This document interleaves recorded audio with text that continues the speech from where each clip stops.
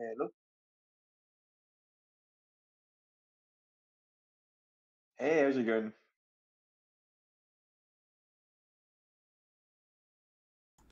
It's been good. It's been good. I've been busy, but it's been nice. I can't complain. Um, Busy in a pleasant way, I hope. oh yeah, of course, always in the pleasant light. No, today I ran a story workshop with a university in Sweden, remotely, obviously, but just introducing them to Twine. Do you know Twine? Do I know Twine? Is it like a game dev platform? No, it's a game engine, but it's a text-based one. So Yeah, no, I have heard of that. yeah, so it's super fun. Like if you're interested, because they're already doing a storytelling. Do you know Dan Castro? Maybe I don't think I've heard that animator, name, no. no. He animator illustrator, really nice guy. He's like heading the module in basically like it's all around centered around storytelling. In I was doing a 1 day workshop just to show like give a crash course in like hey like you can do storytelling in games and you can use Twine to do that without needing to program like lots of like things you can kind of Oh, nice. by focused on decisions and choices you can to effectively do game design through storytelling. Cool. Yeah, that sounds good. Yeah, I've not been up it to was. anything quite as interesting as that. How's your week been? I've mostly been getting into Minecraft lately, Uh-huh. so that's cool. Yeah, nice. I feel like I still need to do that in my life. I kind of held off on it for a long time, Mm-hmm. but I think, combination of pandemic, streaming, I've been watching other people play it. Looks fun, Mm. so I was motivated to start. Perfect storm. Pretty much.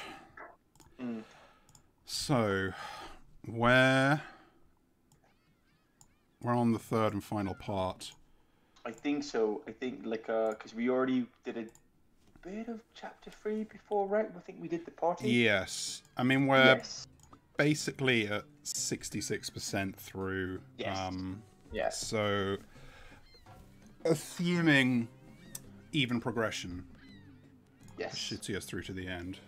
Mm-hmm. So Sounds right to yeah, me.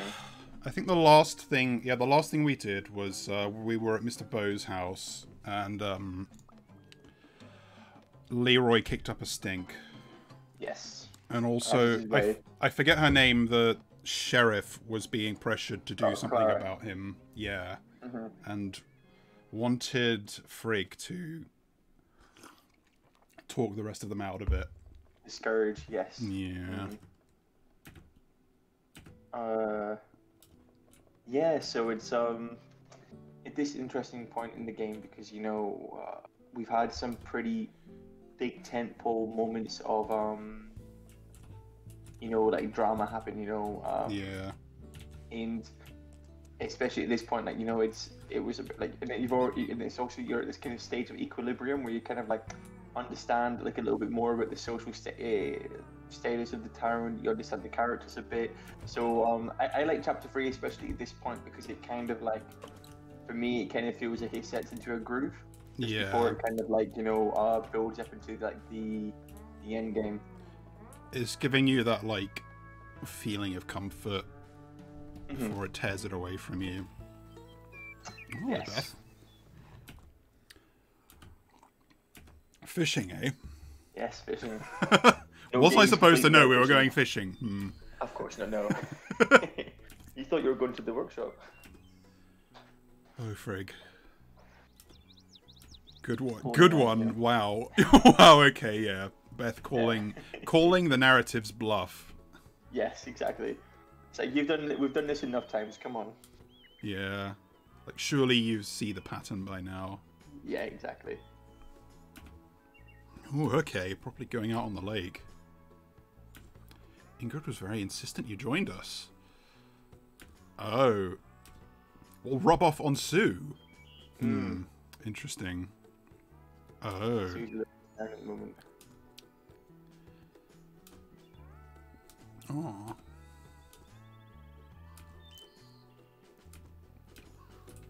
Alright.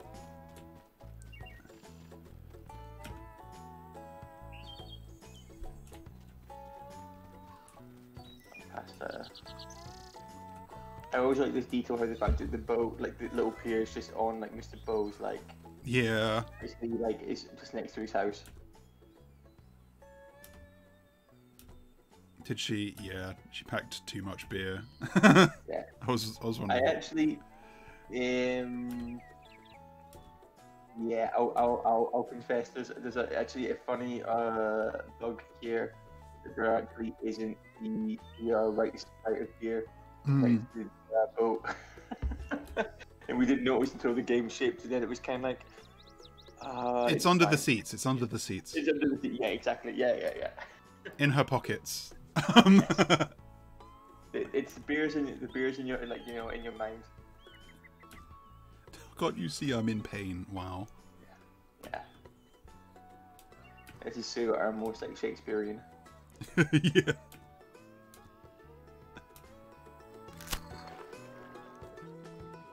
Nice.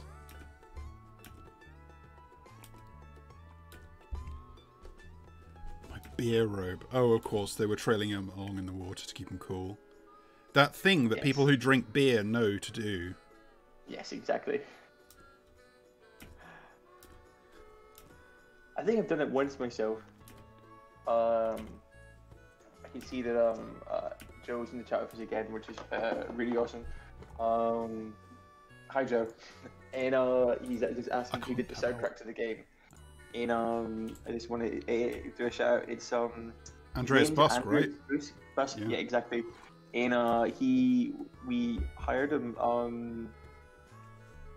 a little bit, like I think it was about a year into the production. Like we brought him on, and then he was just like amazing. He did such a great job. Like of all the references and stuff, he's just like he just yeah.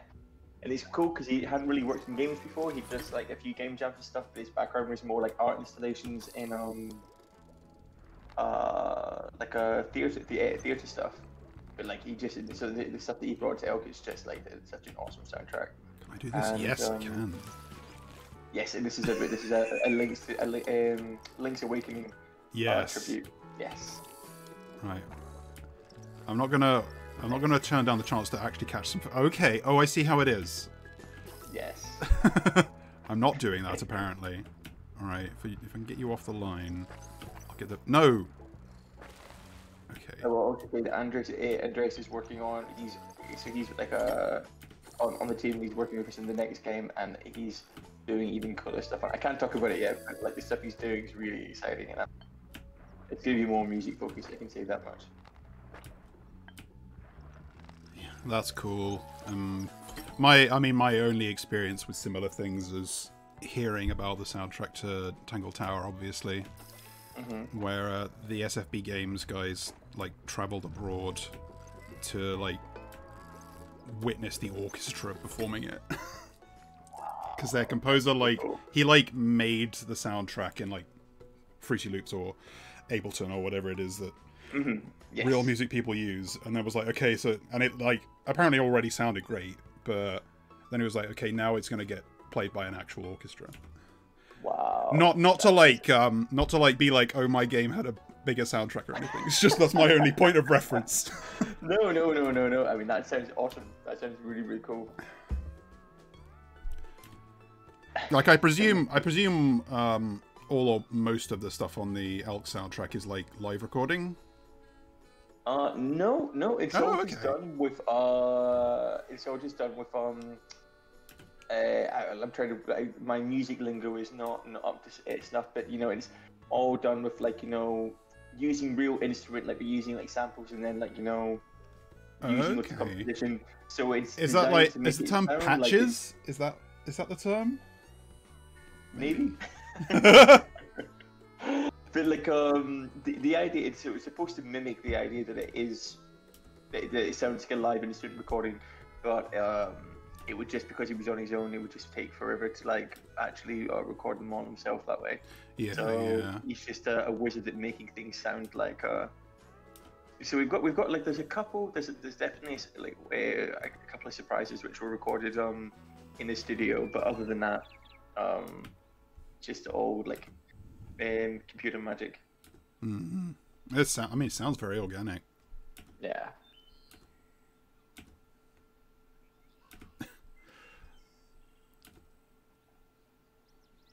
Jesus.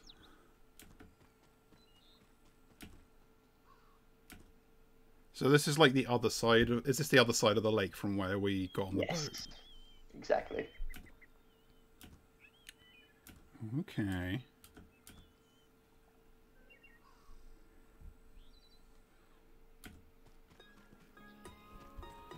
So, yeah. I see now.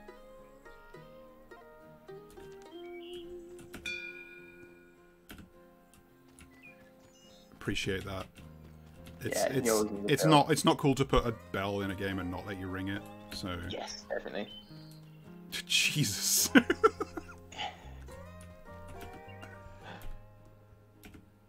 Wow. Well, you know what? Good for her.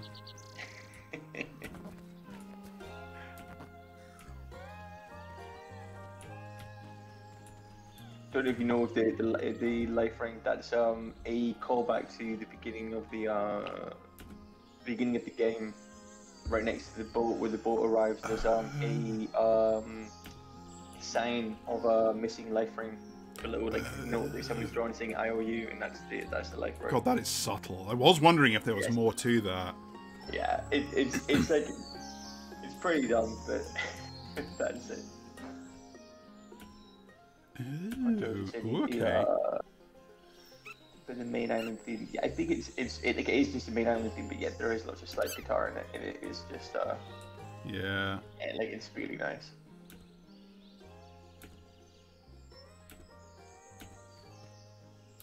That's his forest. Uh-oh. Oh, Christ. She better just be crying about spilt beers. But I have a feeling... Oh. Oh, what? Holy shit, okay. Christ.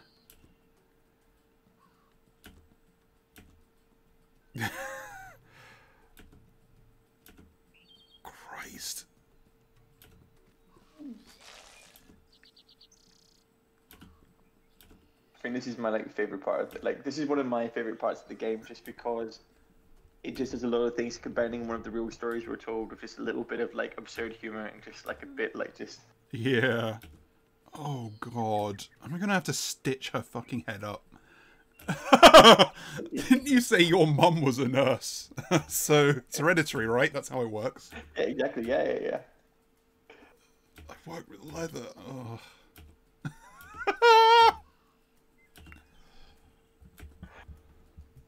Wow. Oh my god. Well. There you go, you caught it.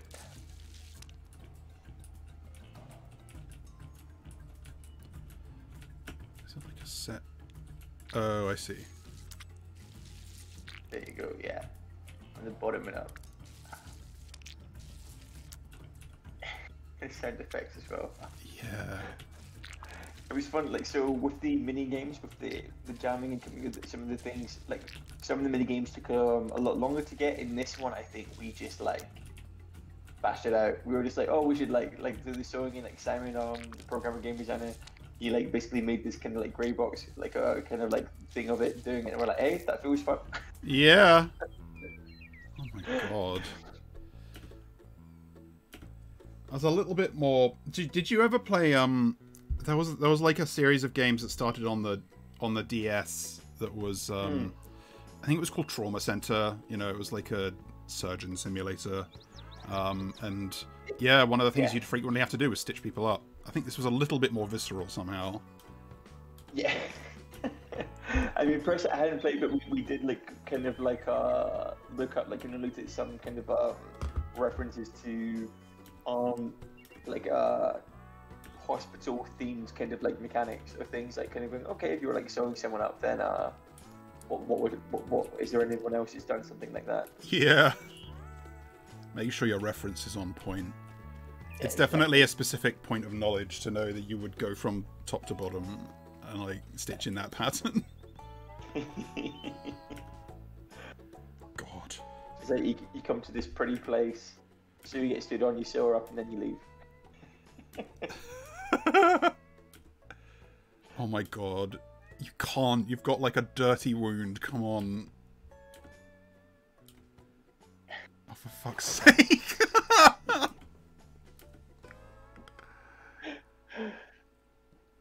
Yeah, like for me, there's just this whole like just like set piece of that. Just because in between, like, there's been so many like harsher kind of like bigger moments. So having this be something kind of like, you know, like stuff still happens, but it still has this has a bit more of like it feels like an everyday to them. Like they don't seem to bat an eyelid. They're like, okay, like, so you got stood on by an elk, you sealed it up with a fishing hook. Yeah, let's call that Monday.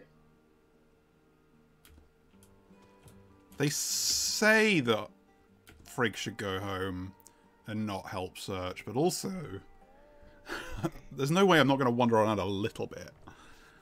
Like, I have a feeling I won't find much, but perhaps in a beer barrel. God. Oh, the door's open. Hello. Am I going to be wasting my time if I wander around in here today? Honestly, yes. Okay, fair enough. Yeah, there's nothing new, at least. And it's going to show, just because we talk about music, this is one of my favourite pieces of music from the soundtrack. I really love that sad guitar.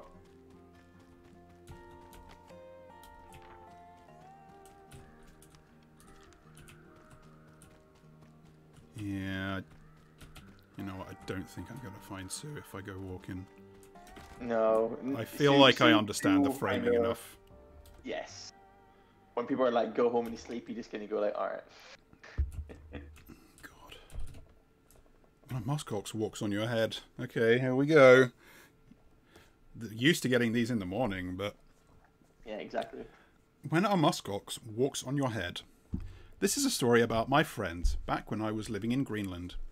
Musen, Karsten Sir, and a girlfriend to one of them, I can't remember whose girlfriend she was, but she was the nurse from the seaside town where we lived, went on a fishing trip, travelling away from the ocean and towards the mainland.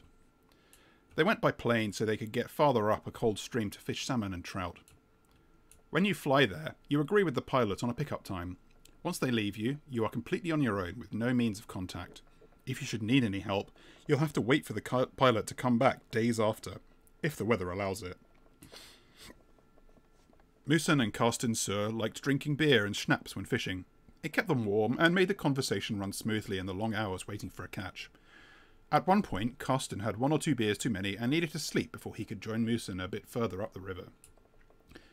Most of the area was covered with grass and small shrubs, which isn't comfortable to sleep on, but the muskox herds made a lot of small paths close to the water, so Karsten simply laid his beer-heavy head down on one of those and soon fell asleep. You've probably already guessed what happened next. The herd started walking down from the mountainside to drink, and one of the muskoxen, not knowing that their path was also now the perfect bed for Karsten's head, accidentally stepped a bit on his forehead. The muskox did not mean to step on the drunk sleeping Karsten, so as soon as it felt Karsten under its hoof, the muskox is actually a sheep, it stepped aside, leaving Karsten wide awake with only a mild concussion and a deep tangle in his forehead. Karsten was bleeding heavily, and it was going to be another 3 or 4 days before they would be picked up by the pilot. Luckily, they had the girlfriend nurse with them, but she felt the wound was a bit more than her training could cover. However, Musen was a butcher, and he thought fixing Karsten's head could be easily done with his experience of bleeding meats and all the schnapps now warming his stomach. He broke the barb off of a small hook meant for fishing salmon.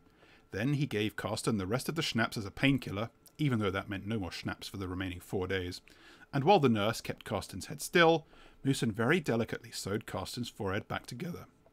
Days later, when they were back in town, Karsten went to the doctor, who was so impressed with the sewing skills of Musen that he let the stitches stay until the wound had closed. I think Musen told me this story, because he was very proud of the work he did on Karsten, leaving Karsten with only a thin scar. Wow. Yeah, there you go.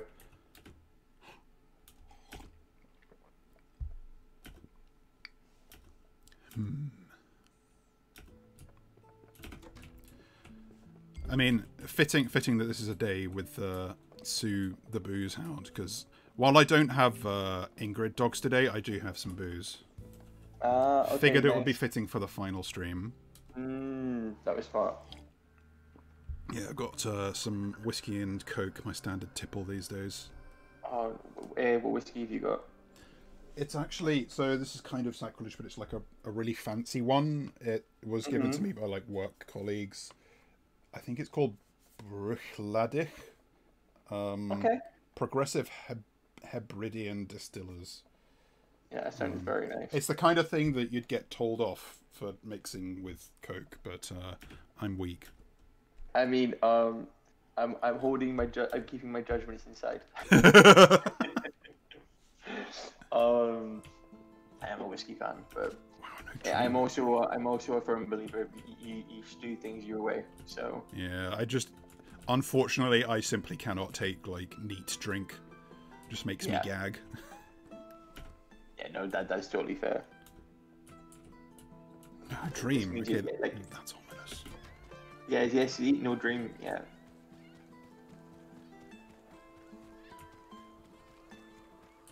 I think Chapter 3 has most of my favorite music. Actually, I love this song as well. I can't remember if we play this in another part of the game, but it doesn't feel like it's been used before, at least. And I think maybe it's just or it's maybe a variation on one of the things before. I think it's like, you hear this song it's the Anna song, but it's like in this like kind of like sadder kind of scale, like yes, like I'm recognizing some of the motifs here. Yeah. Is this another? What's this a reference to? Oh, the barrel? No, that's just I just feel like all video games should have a barrel in it at some point. Oh no, I meant the noise comb flyer. Oh, sorry. Yes. But you know what I was doing? I was Oh, you were watching the stream rather than the Discord. Yeah. I was in case I missed any comments from Joe. The noise poster is so like you may notice that they like Astrid's hot dog, like my poster, there is an interactive, there's something small from every member of the team who worked on it. Noisecomb is the alias of our intern Mikkel, who designed Gelgstack and the Afterlives game, and he worked with us for a period, and he's also a musician, and he makes music and like cool little animations under Noisecomb, and they're really cool. Nice. So I made like a Noisecomb poster, and that's a Silsvaker, which is a character which one of our artists, Karina, is like her character. So I thought I want you to see them fishing, and it's just like, okay. Yeah, it's cute. Yeah. The way it looks back over its shoulder is quite unsettling. Yeah. The way you can look at you is kind of like, and what? Yeah, exactly that. Sorry, never mind, carry on. Oh my god. Okay, Anders. Enough what, Frig? Please, Anders, no more games. I want to know what's going on. The mysterious bottle stories. The old guy in my house. And now the woman outside the hermit? The voices in the dreams? All of it, what does it mean? I'm sorry, Frig. No! Don't say you don't know. I know you do. Please, just tell me. Frig. Please, Anders. So, you've been reading the stories, Frig? Anders? Someone is telling you some good stories, don't you think? Anders, you're scaring me. Don't be afraid, Frig. We just have so many stories to tell you. I don't know what that means. The stories we were told, Frig. Now we're passing them on to you. Sure, stories have an end, but when we tell them to others, they live on forever. Oh, I felt funny there. Frig, you okay? You look like you've seen a ghost. Get it? Because we are ghosts. Are you feeling okay? Yep. Well, I am a little thirsty, actually. But what was all that about before? The ghost joke? It was just a joke, Frig. Sorry, I'm not always good at telling them. No, it's okay. Why don't we head to the hermit? Oh yeah, beer time. Great idea, Frig. Let's go. Well, that was fucking sinister. Christ. It's it's the kind of like twin, like for me it was the kind of the Twin Peaks vibe, yes. like of the meta, and like, you know, the fabric between them separate is like, you know, slowly slipping.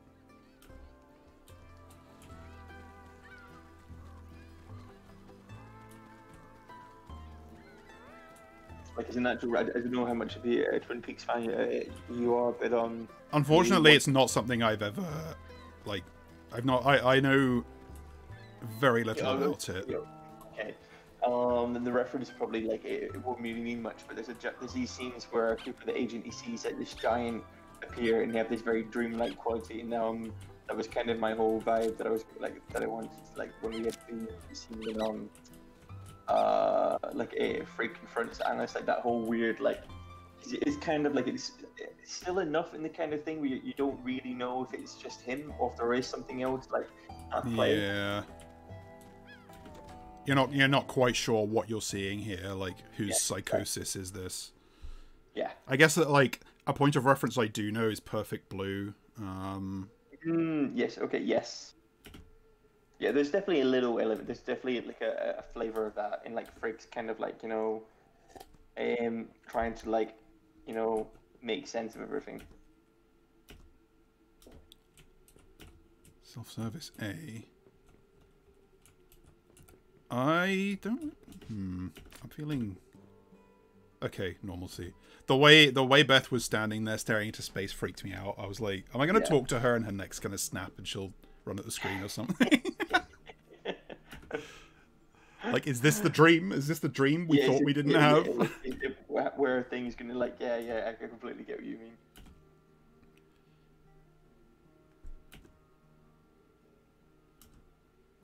No, this is a particular, like, this is like one of the set pieces we worked on, I think, like, from very early on in the production, which we kind of, like, you know. Yeah, I think I know where this is going. Yeah.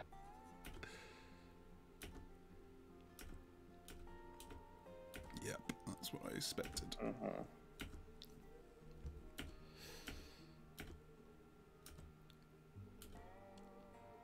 Trying not to spoil it before. Oh yeah.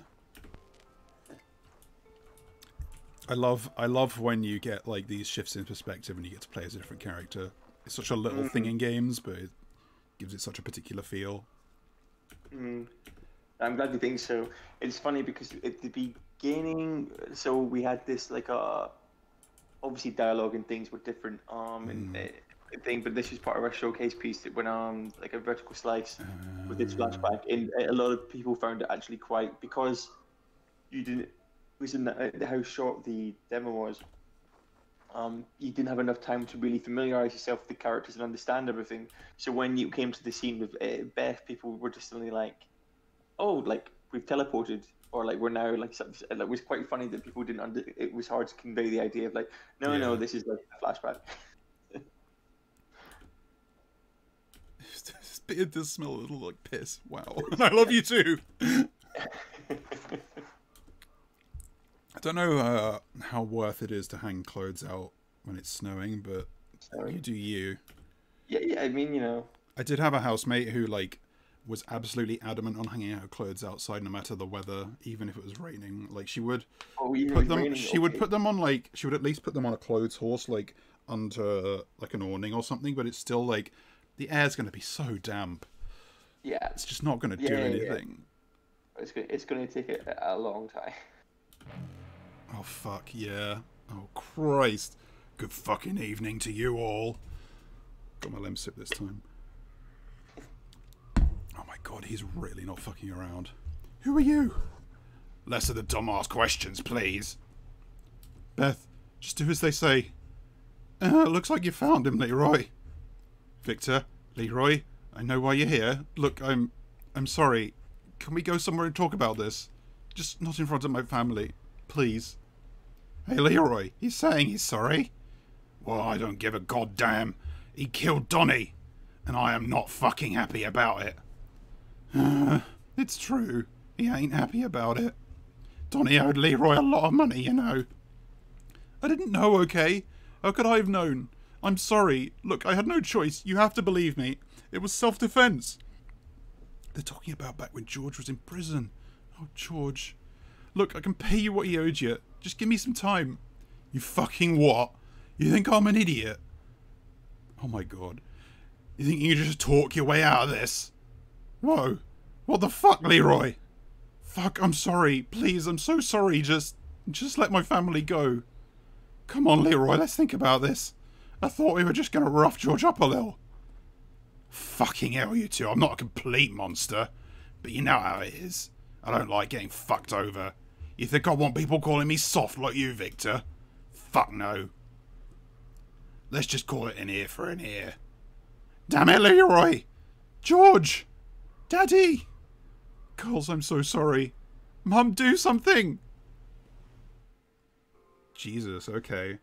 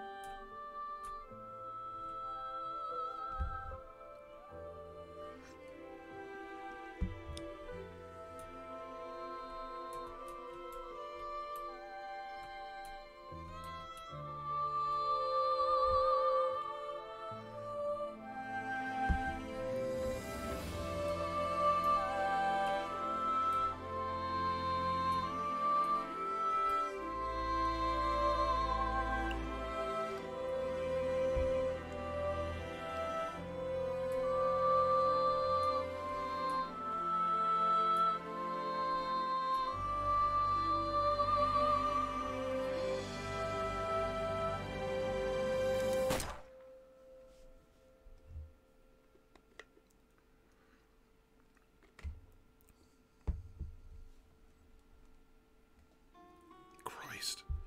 Yeah. Oh.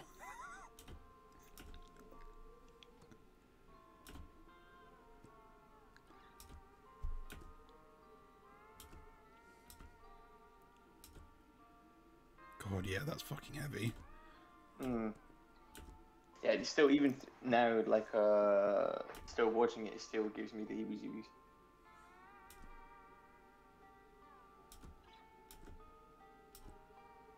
It was, yeah, it's definitely the thing we spent the most time on, I think, in the game, like, because it was early in the development when we worked on this storyline part anyway. Yeah. And then the gameplay and stuff, and, you know, it was one of the big questions of, like, okay, you have this game, we're doing, like, taking these stories, anecdotal stories, and turning them into, like, gameplay, and how to do that in a way which doesn't feel, that doesn't feel exploitive, you know what I mean? Or Yes. like, because one of the whole things was, like very early on, it was kind of like, okay, so what if you're playing as George, and you're, like, having to, like, try and talk your way out of it, and I thought, well, that's, like, we're like, no, because... Yeah, because it ends one way. It ends one way, so then to do that just feels dishonest, right? To give the player to, like, have you play that part, and it's like, well, and so that's why we really wanted to focus on the idea of, like, what if the gameplay is just, what if it is expression based? Yeah. So it's like, you know, the outcome is going to, like, but at least you get to have a part to, like, you know, reflect on what happens in a way. And it's really nice how it ties into the singing minigame you had at the start with Beth. Yes. Like, it makes sense. Yes, because the whole reason we had that was because actually one of the words that we were designing this is that when players hadn't played it for the first time, there was definitely a lack of, like, there was some, like, hesitation of knowing how to, like, because a lot of time games it's usually skill based. Yeah. Having it designed in a way like, hey, you can just play around with this, and I'll stop talking in a second when you talk to. But, I'll give you time to finish your thought. Well, just the idea, because if it's skill based and that kind of stuff. So a lot, especially like rhythm based games, so a lot of people when we were first testing it didn't understand it. So that's why we did the karaoke game earlier on. It's one mini game that repeats in 2 iterative forms, because we want to basically teach you, hey, you can just express yourself, you can just have fun with this. And then when it comes around to this one, you're not then, because the thing is, we really want you to be in the moment. We don't want you to going what I'm supposed to do. So you don't want them to be solving that problem while also processing this moment of the story. You just want them to be there. Exactly. That's really clever. Thanks. I'm definitely happy about that. Like I feel like we got it. At least we did it the best we could. I can hear it from the man himself now. Lad mig fortælle dig, hvordan George han døde. George han dyrkede hash op i nogle skove på nogle bjergsider. For at forsørge hans kone og hans datter. Og så en dag, så havde politiet spottet ham på en helikopteroverflyvning. Og han blev stillet for en dommer og dømt til flere år i fængsel.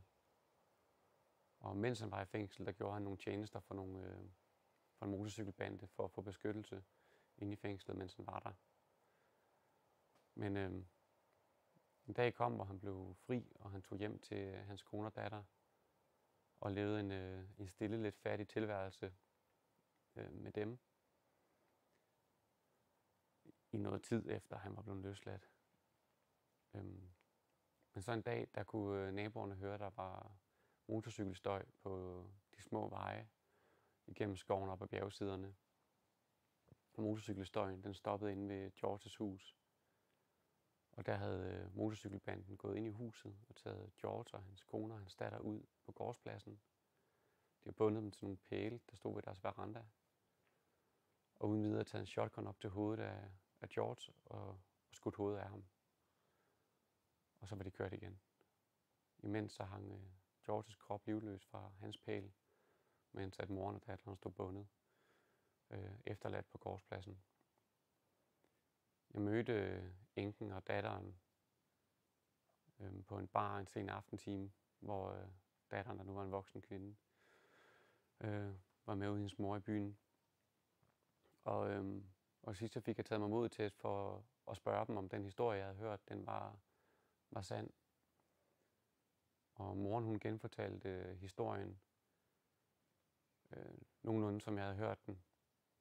Og da hun var færdig, så sad datteren og stirrede lidt tomt ud i luften foran sig, hvorefter hun sagde, at the day daddy die, I never forget.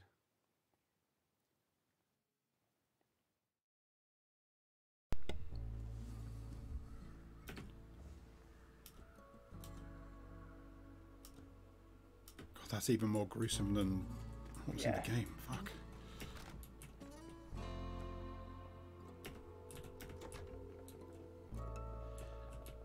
It's kind of interesting how, I mean, obviously it's derived from the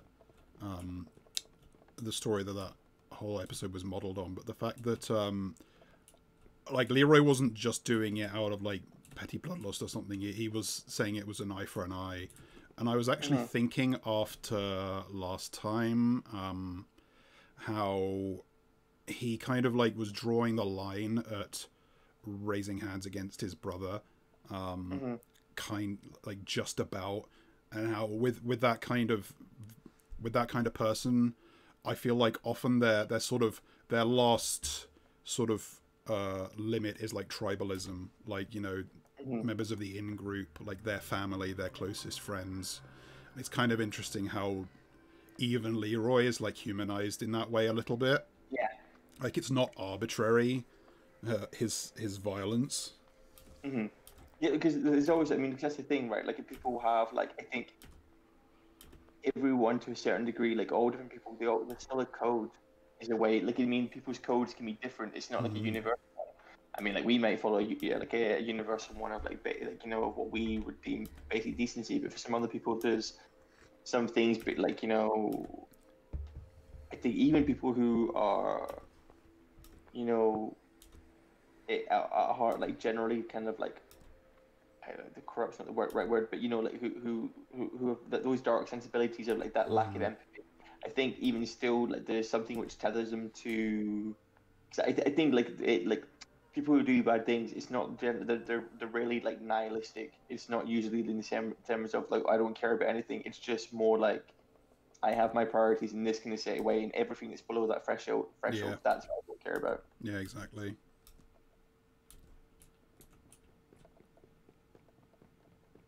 Okay, this is chapter 4. No bottle. No bottle. Bottle stopped. Oops.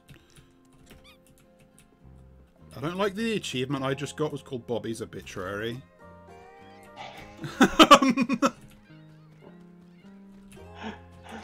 Well, you're. Well, I'm in for a treat, I guess.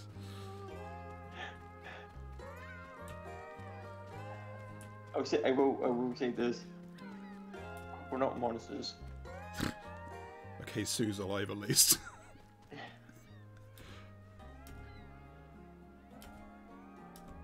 Ooh, okay.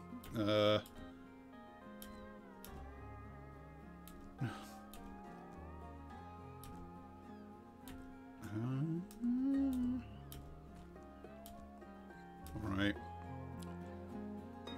What? This obituary is to say goodbye to our beautifulest Bobby, because if it's written on paper, it's got to mean it's important. Bobby was the sexy woman who served us beer, but she was also the ray of rare sun on this pissing rock sitting in the cold sea. We'll miss her and we'll be lost without her. Goodbye, sweet mistress of the frothy, beer-soaked night. Sue, this is an obituary! Oh my god, Sue. The melodrama.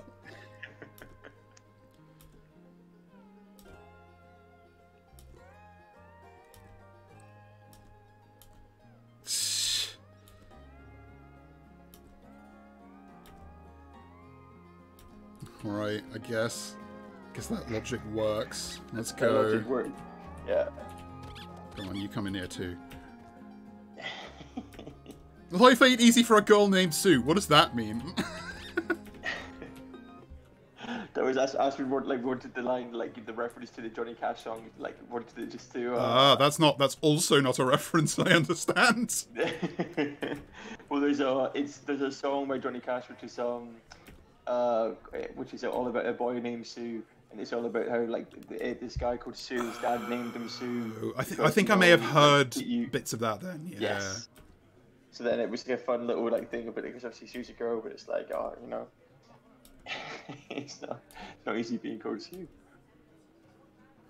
Oh my god. Yeah, so it's a fake. I just really enjoyed this concept, the idea of the fake, like because you've already been through all these like upsets and stuff, and then it's just the idea of, oh, it's a fake obituary. Ugh.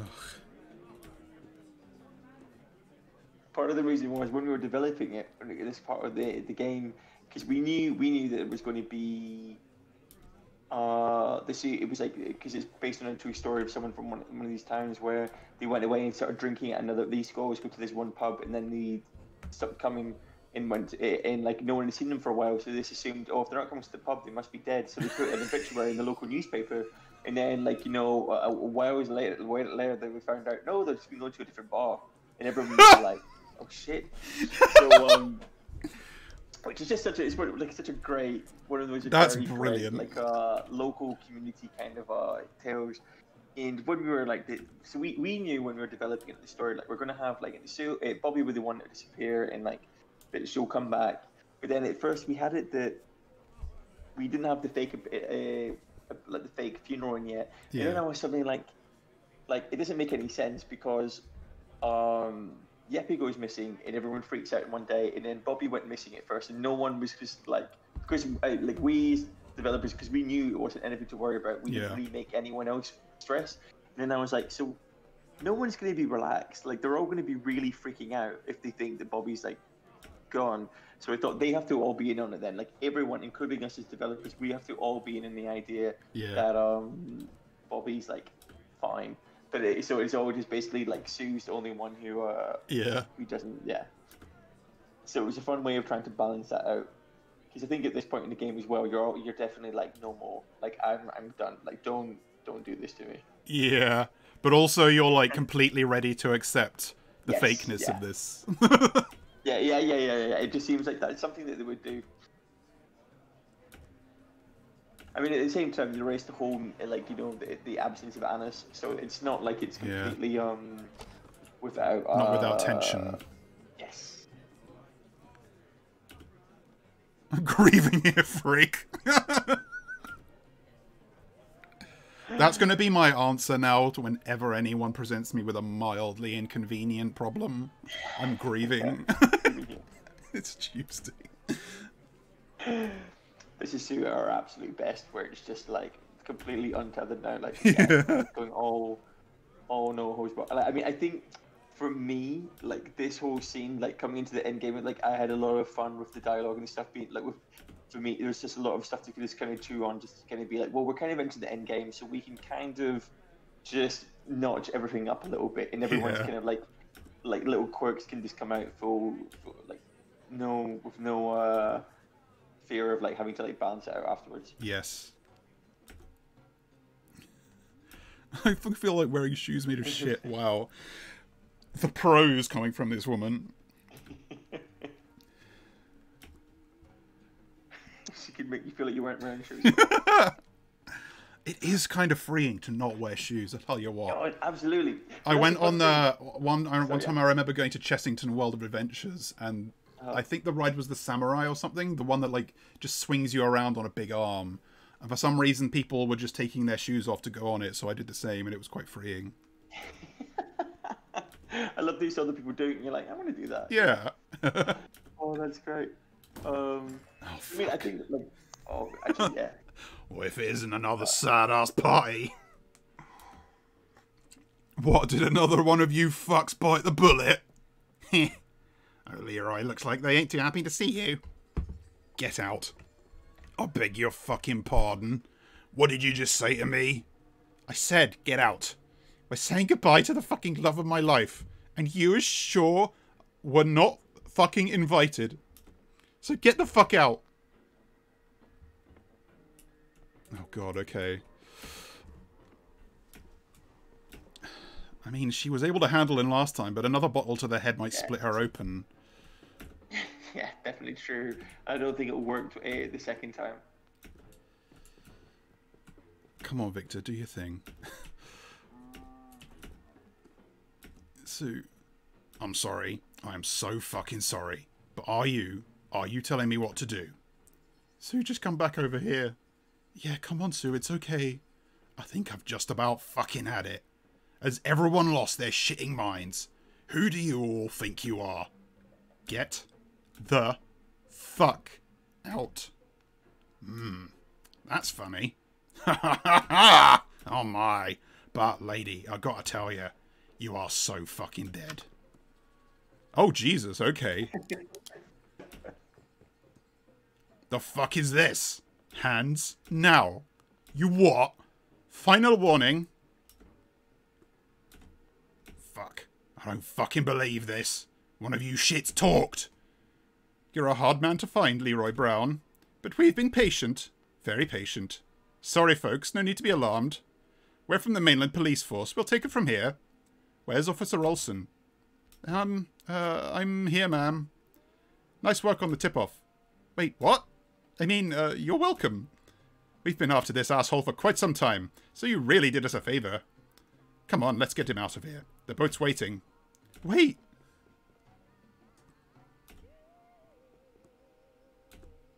Okay. Victor, fucking do something! It's done, Leroy. What? Why you? You ungrateful son of a bitch! I said move! I'll fucking kill all of you! You hear me? All of you. Keep up the good work, Officer Olson. Good day to the rest of you. Oh, thank God. That was unexpected. Get the fuck out of here, Ren. Yeah, get out, you slimy bastard. Yeah. You were just a side character to the event. He really was just like, you know, that. A toady. Like, who's in that? Was it Iago? From, yes. Yeah. He's even the same color. Yes. Oh, I should have given him a Gilbert Gottfried voice. Yeah, that would have been good. Yeah. This was like, so it's obviously a bit of a. I mean, they could go into the explanation of it here, but They mentioned me specifically. Wow. That's fraud. Okay, sure. You're not one to talk. Yeah.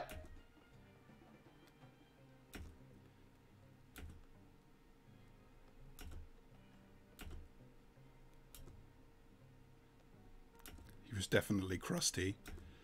Yeah. Marge is right.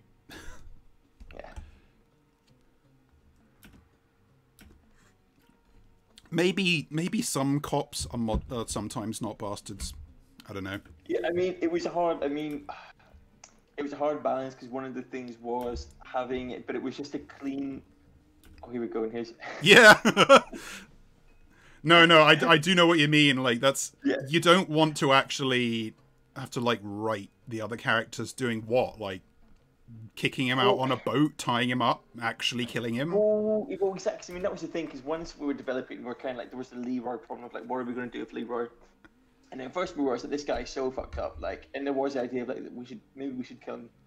But then it was kind of like so much of it just it didn't sit right, like, you know, because it just felt like too much of a, you know, like to push in that boat, like, you know, someone like Beth, it felt like kind of like unfair, especially for someone like Beth who suffered so much, like losing George, and like having this kind of monster sit around that, you know, not that killing someone's easy, but just that to be the solution between themselves to like take that, and also then like what does that mean? Like, are we saying that, you know, if someone is as bad as Leroy, then it's not that we're trying to moralize in this story at all, but you know, it's still just like, is that the kind of story you want to tell? One where like the solution is killing someone, you know, like this story approaches death in a specific way. Exactly. And like, obviously, I am a person who would not be above saying that some people might deserve to die, but like you're telling us a specific narrative here, you know, and you don't necessarily want that to be the takeaway. Exactly. And yeah, it was just a thing where it became over. Like, it was hard because we definitely had to have some conclusion. And for me, the Deus Ex Machina of like having these police, like for me, I enjoyed the kind of like at least the dynamic of like the suggestion of the social state, like the way that the world building of this place works. But there is this other kind of like entity outside of it all, which apparently has a police force, but just like, you know, who on the odd occasion will show up and arrest a scumbag like a thing, but otherwise they're just pretty much unseen, which just kind of feels like like generally they're just not going to bother. No. Oh god, okay. Talking about absence, yeah. Dear Frigg, sorry that I didn't get to say goodbye, but I was just so excited I couldn't wait. I've decided it's time to go to the next afterlife. I want to meet my parents and see Clumbin again. I'm sorry we'll be away from each other for a while, but I promise I'll wait in the next afterlife for you. In the meantime, we'll always have our stories together. Thanks for everything, Frigg. P.S. You can have all my rock friends. Oh god. What does that mean? I already floated this idea last time, come on. Yeah, it was pretty smart with that, to be honest.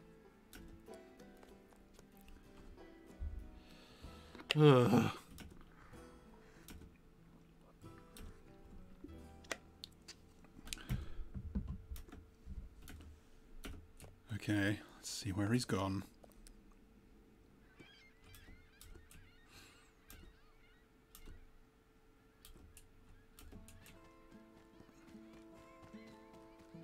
Hello. Salty dog. Don't get the wrong idea here, Ingrid. Like, I know Frigg's been asking after Anders all day, but it's not like that. She just wants to know about the fucking bottles. Yeah.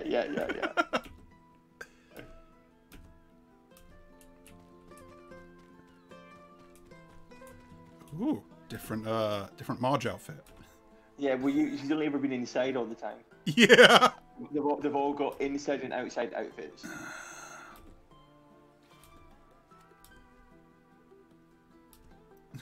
Aww.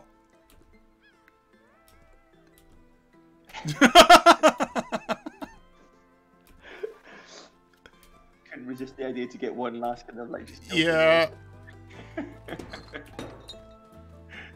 Felt very fitting with them as well. Like, you know, just that they started in that line of like mushy, but also They're just gonna needle you a little bit. Yeah.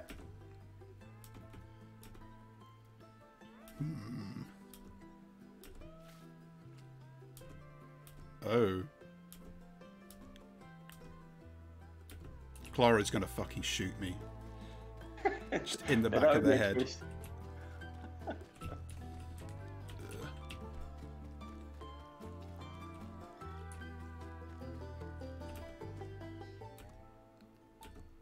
Quest.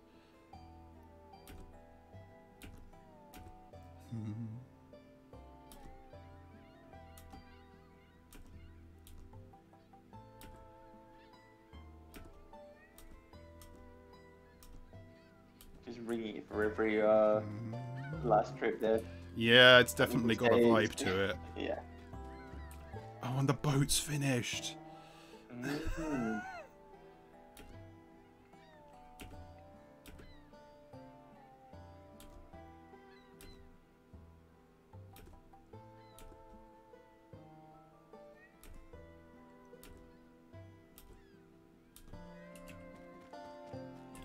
Alright.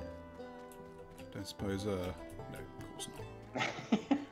I mean, I wasn't expecting that. I mean, that would have been superb. Like, you could actually go in and then there's the boat.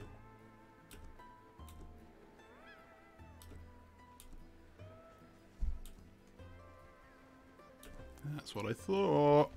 Yeah.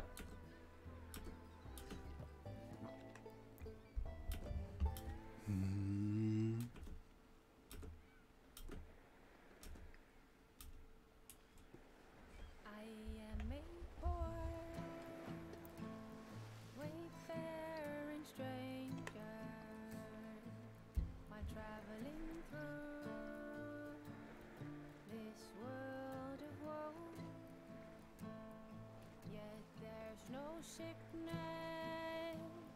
no toil or danger in that bright world to which I go. I'm going there to see my father. I'm going there, no more to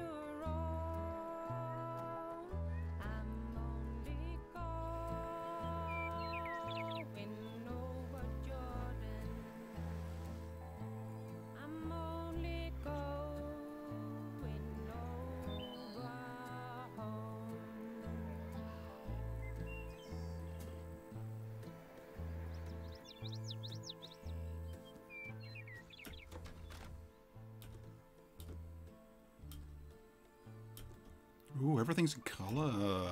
It's kind of weird how you take something to realize, right? And you're like, oh yeah, shit. Yeah. It's one point out that song was sang by Frigg. Not obviously the Frigg who the on, but the Frigg of still there's that like meta tangible link between the two, so that's kind of fun.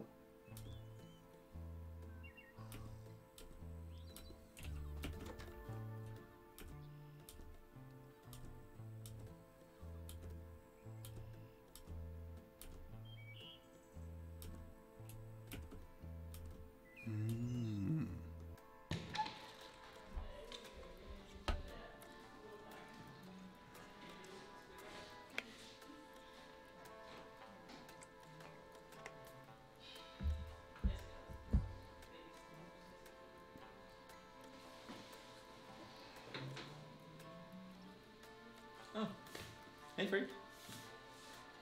Hej Frederik. Prøv at se. Jeg får dig til at løbe ind i spillet.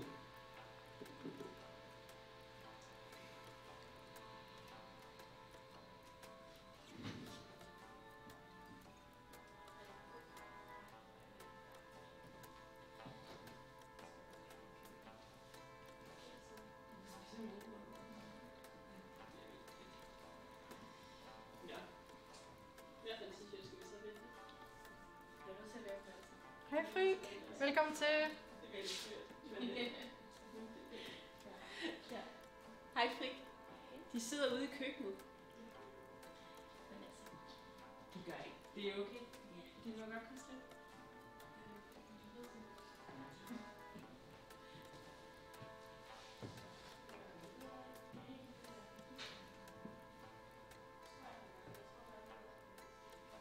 Hej Frik.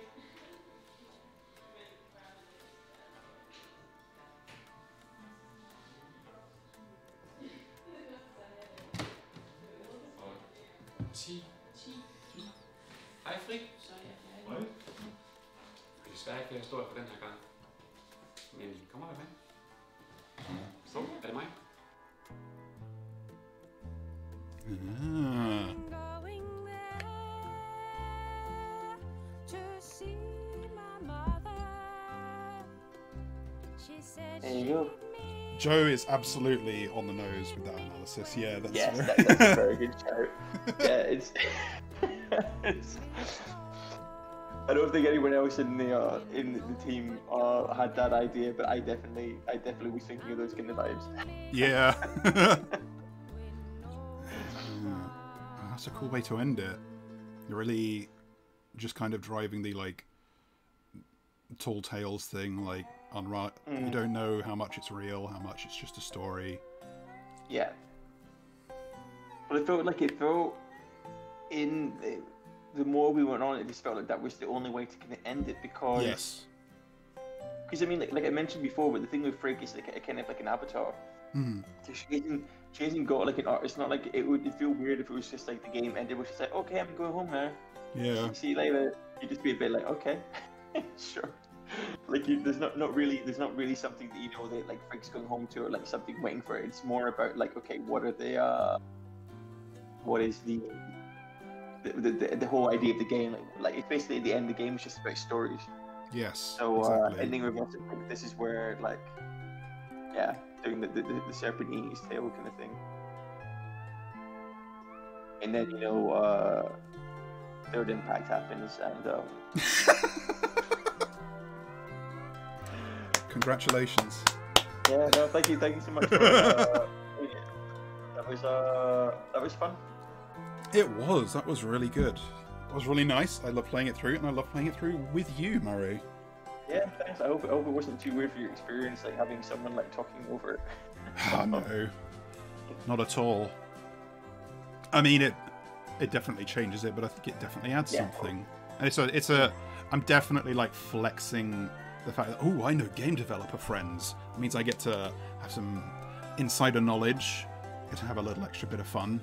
I think it was really fun. It was actually like I wasn't sure what to expect, but it was actually fun sitting through it and just kind of like Getting to see it like, beat by beat. Yeah. It just waxing their corner a little bit, just talking about it. Like, I mean, it was definitely because for me it was like, I mean, I worked this big, but it was the first production I worked on beginning to end, so I think it's got like there's a lot of raw kind of like stuff in there for me where I'm like watching it, where I'm just kind of like, even to where I am now, like stuff I'm doing now, I'm kind of like thinking about stuff differently. So it's definitely an interesting experience. Yeah, no, absolutely. Like, so had you like not played through it just like as a playthrough yourself since the release? Since the release, I think now I probably did, because I did a lot of testing. I was doing a lot of testing around about the release, like doing a lot of like, even when it came out, just going through and just doing bug checks just in case, like a few weeks where just like like, but I think it's beyond the promo stuff. I haven't sat down and actually gone beginning to end, like definitely not in like a few for a while, like not in this kind of experience, not where there wasn't an ulterior motive in me where to be like I'm doing this to do this thing or whatever, but instead yeah, like testing basically, right? yeah, exactly. Yeah. So I think it's a different thing playing it for like seeing it play out for the sake of it just being played. Yeah, because I was going to ask like what you guys did for testing and triple topping. Because on Tangle Tower, the plan was just like, well, we've got like a bunch of team members.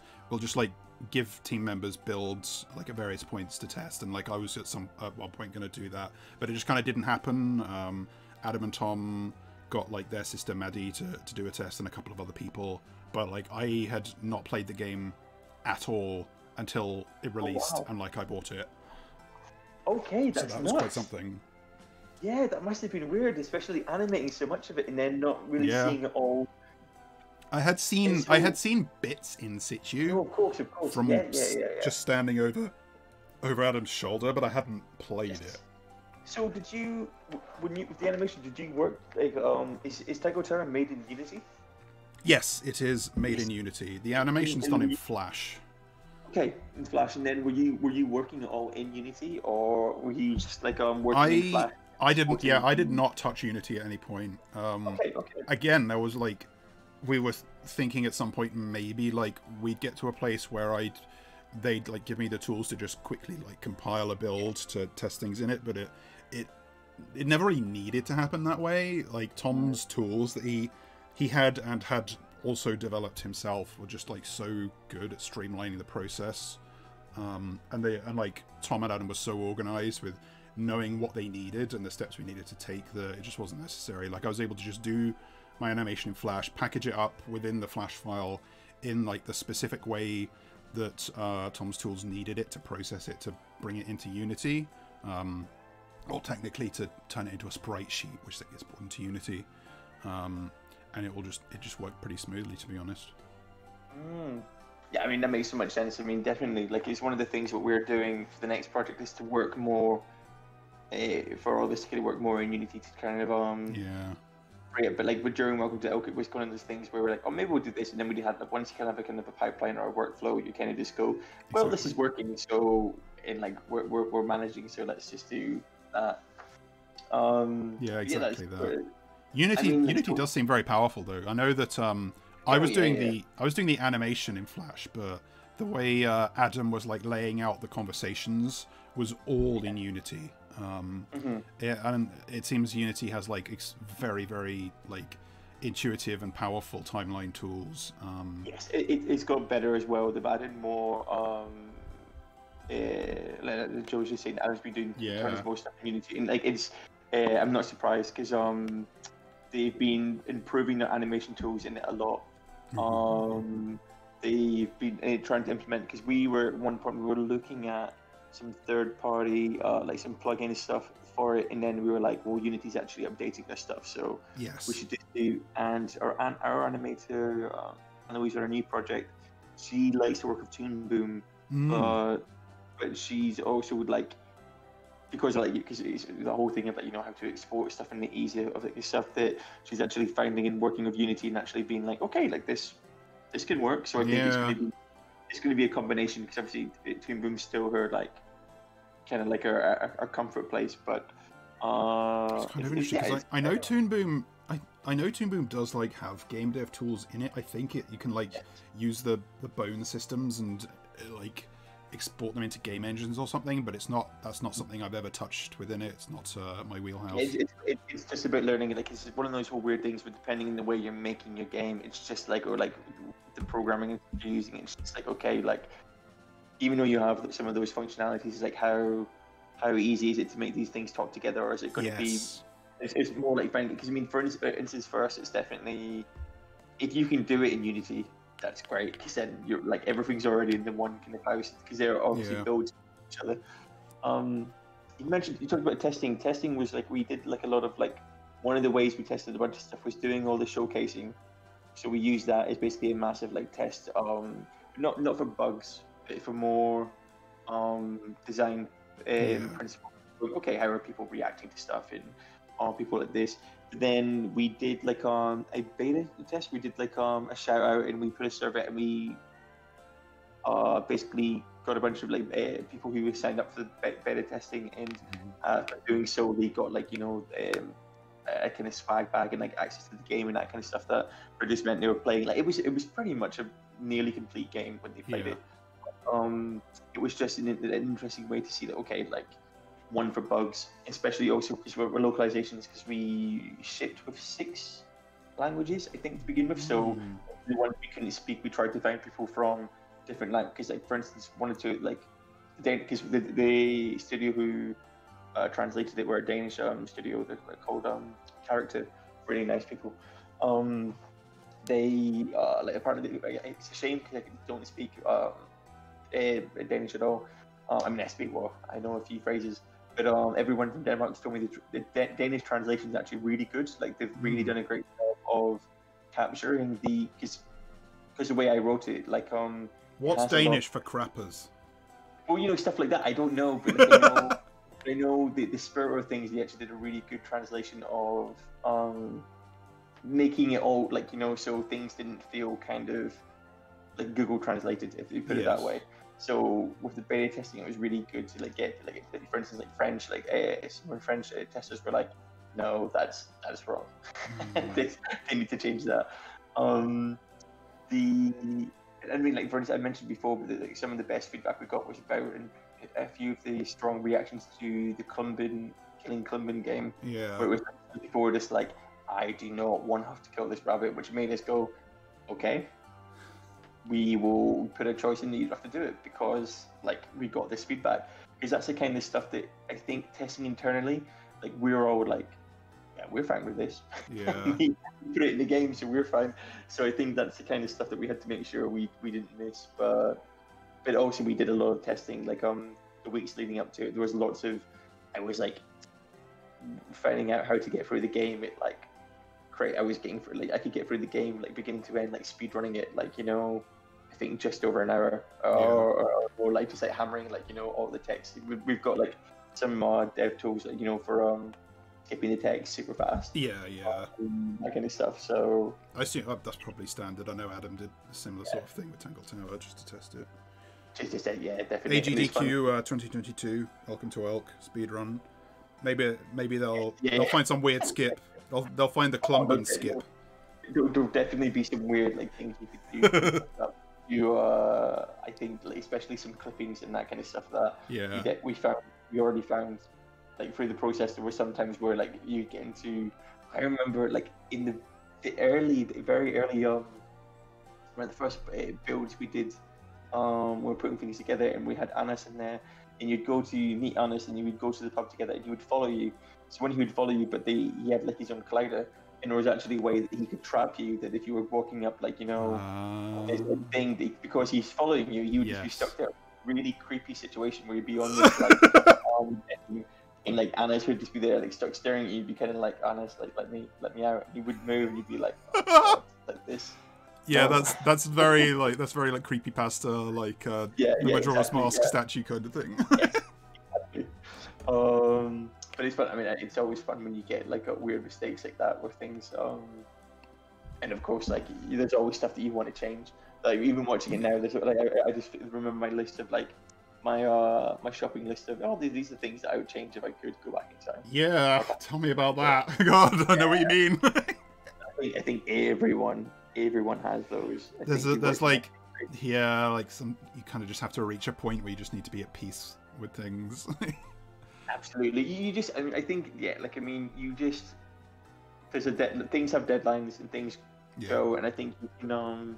And it's always that weird thing of like how there's stuff that you notice that like no one else notices. Yes. Like no one else goes. But for me, I'm like my favorite thing is the way that because this game's very like drawn, like a lot of this stuff, the basis of it was just drawn from the way that I kind of like my drawing style. Yeah. And some of the interiors, like, so I draw very wonky. Like my perspectives are like usually like the way that so what was fun was because I was the only person drawing it. So the hermit bar, some of the perspectives in that bar are completely like insane. Yes. But my whole magic is that what I've learned to do is rather than getting better at drawing perspective, I've got better at like faking it, like put things in the right way to kind of like cover all the things.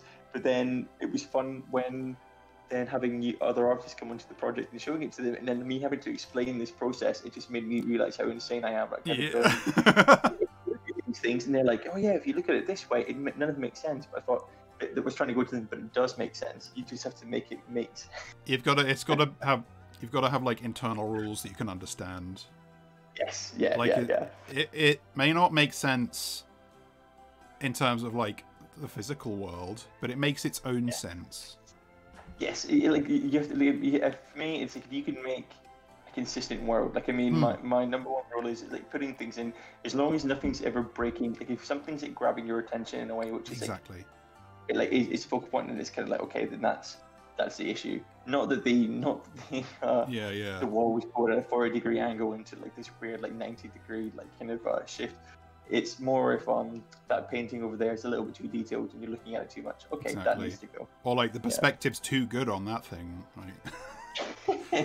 But it's true. Like that's not even a joke. Like you've got to like nothing in the game felt wrong within the world. Like it definitely made a world that felt like it had its own rules and that made sense in that way. That's nice. Yeah, that's good.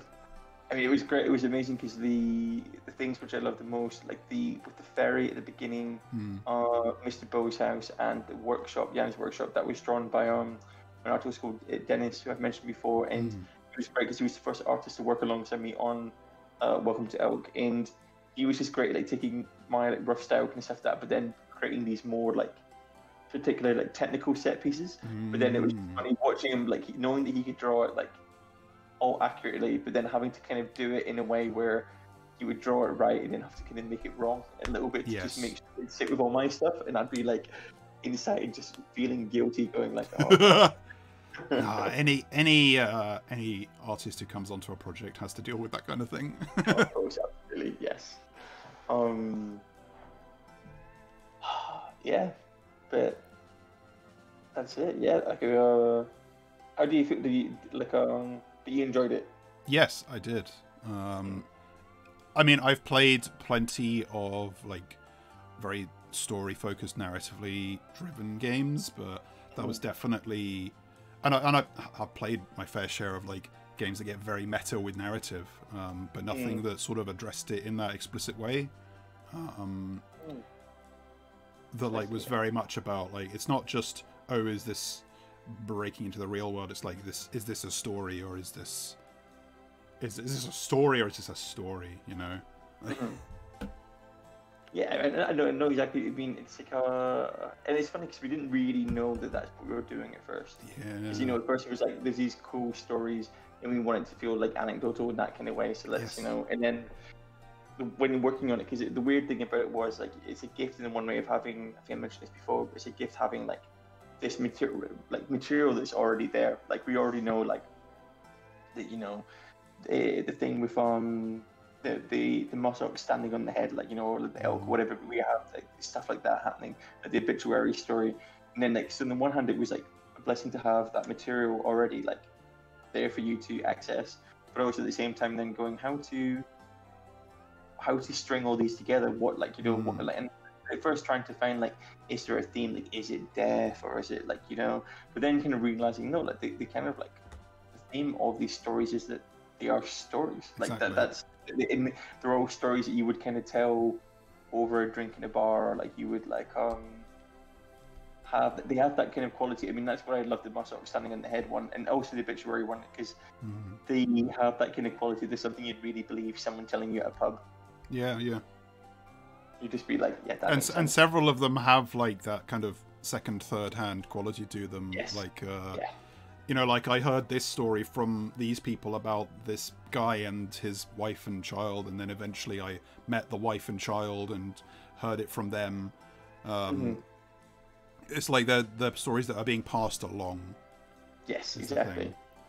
And yeah, exactly. And that's what it's kind of like. That's kind of the whole. And I mean, the fun thing is how those stories do.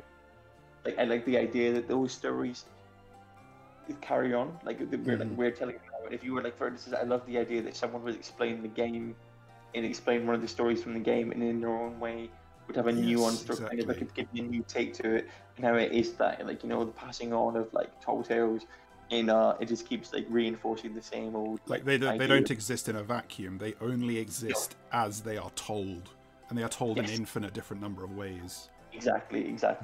Yes. Yeah, wow. That's really sweet. That's really, it's really sweet. Great. Okay. Nice.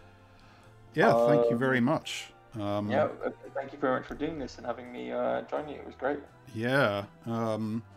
We've been having murmurings on Twitter. Might have you on the stream again for something completely different, but we'll see. I would totally be up for doing StarCraft. That would be awesome. I mean, I was reasonably good at StarCraft 2 in my day. I think I was at least like Diamond rank, maybe Hitmaster at one point, so I still play like not like a lot, but I still play touch on and off, and I'm only at Diamond, like on the heels of Diamond. So but like I don't know what the standards are anymore, like MMR brackets shift and whatever. Like I was playing StarCraft 2 in Wings of Liberty days before either of the expansions, but Brood, like I have some like RTS chops basically, so if I look up a build, I might be able to be competent at Brood War to some level. But that's fun. I love the idea of it. I think it would just be jokes. It's like, exactly. It's such a classic game. What race do you play, by the way? I want to see if you can guess. What do you think it would be? I think Zerg. Yeah. Yes, I'm also a Zerg, so that's going to be amusing. I was also thinking. And you know what the funny thing is? I've barely touched the other races, and I've been playing the game like both StarCraft 1 and 2 like on and off for like over like I don't know how many years now, and it's just in my head where like one of my friends went to me, "Why don't you just play someone else now for a change?" I was like, "No, like, that would just that's be not weird. me." Like, it's not. You don't me. understand. You have to become a different person to do that. Yes. Yeah, I think honestly you do. Like, Josie, you want to that perfect. Yeah. I think it would be fun. It would it's just one of those. I think that the stakes are low enough. Are low enough. Like the fact that it wouldn't be like upsetting. Like to lose. I mean, we've had enough of our spills in Splatoon, so. Yes. Yeah, that's true. Yes. Yeah. It's just to continue, and I think almost like Splatoon, I'd be more worked up on Splatoon than they would be. I think we definitely are. Yeah. In Splatoon, we're actually like trying to be good. Yes. Yeah. Exactly. Yeah. Like we're both saying this secretly, and then it just turns out we play StarCraft, and then it's like, no, I want to win. Yeah, I start the grind tonight, and like. The problem is just like, I should just maybe like open Brood War up. Just gotta make sure I like have my controls set up properly. Gotta make sure that I stream it properly. Like 3 weeks later, I'm like S rank and desperately grinding on the ladder to make sure I can put on a good showing. I'm very much game for it. I think it'd be really fun. Yes. Yeah. All right. Well, I guess we can end it there. So, nice. Murray, thanks once again. Yeah, thank you. And I want to do a shout out to Joe, who's been with us every night. We've done. He has. Thank you, Joe. Yes, so, I hope you enjoyed it too, Joe. And anyone else who watched. Okay, sick. Thanks again, Jonathan. Yep. All right then. Cool. Yeah. I'll speak to you later, Murray. Yes. Yeah. Bye bye. Have a good evening. Bye bye. Yeah. Thank you very much. Yeah, that was Welcome to Elk. That was Murray Somerwolff. I hope that was as enjoyable for those watching as it was for me. I plan to do more games at this time slot on this channel. I have some lined up that I want to do, but I don't know the exact order. And since I'm doing an outro this time, I'm going to remember to raid. So, you and me, Joe, let's take a trip to the High Score Club. Raid, I believe Chilliper is doing her truck and logistics stream. Is this working? Yes, it's working.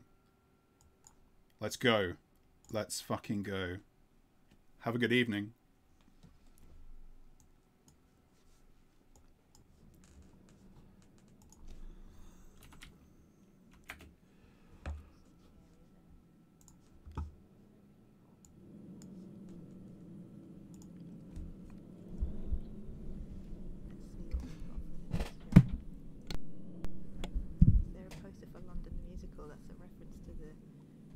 That was in the train going, I hope there would be.